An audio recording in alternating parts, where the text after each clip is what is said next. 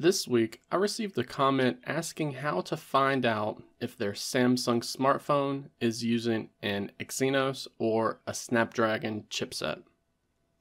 Since I have done a number of videos that require you to know what chip is being used in your phone, I thought it would be a good idea to highlight a free application that can show you that information. This application will show you the details for the most common SoCs on the market, but it may have trouble giving you information about the newer or more obscure chips. And I have an example of this that I can show you later on in this video. So the free application that I'm talking about is available in the Google Play Store, and you can find it by searching for the name CPU-Z. I'll even include a direct link in the video description below for those who want a quick way to get to the application page. There are many other applications that offer this type of functionality, but CPU-Z is widely known in the PC market, so it's a program that you may likely already be familiar with. Once you have downloaded this application, go ahead and open it up, and you should see the brand of your system on a chip right on the front page. You can see here, this Samsung Galaxy S22 that I have has been imported from Hong Kong, so it uses the Qualcomm Snapdragon chipset. Now I also have a Galaxy S21 Ultra that has been imported from Panama, and it uses the Samsung Exynos chipset.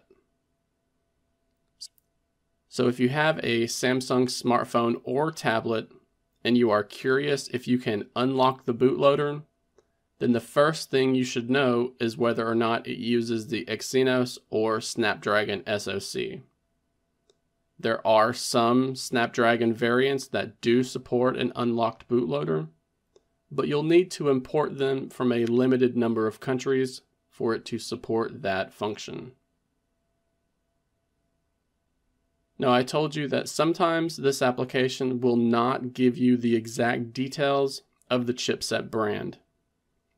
This can happen because of a number of different reasons, including the brand being new or it being so obscure that the developers have been unable to update the application to reflect this information.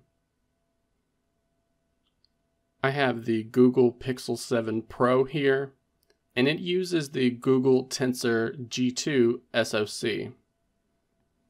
This chip is so new that the developers have not been able to update the application to correctly identify the brand.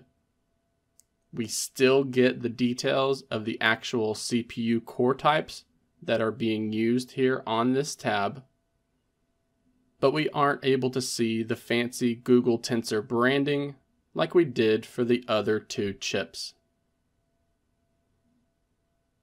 I hope this video helps some of you who are not familiar with all of the hardware being used in your smartphone or tablet. Whether you just don't follow the specs used for all of the devices out there, or maybe you got the device secondhand from eBay or maybe a friend or family member, the free application CPU-Z should help you identify all of the hardware being used inside your smartphone or tablet.